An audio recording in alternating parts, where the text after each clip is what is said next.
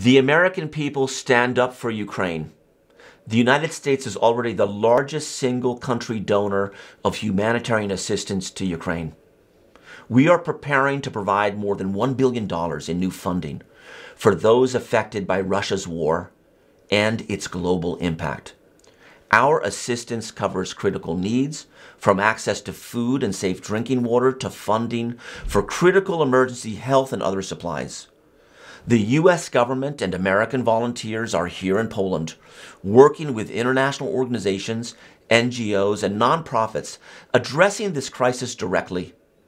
U.S. companies and ordinary American citizens are doing extraordinary things. They're generously donating technology, equipment, resources, know-how, and time, often alongside the incredibly generous Polish people. In all of our efforts, we are coordinating closely with international partners.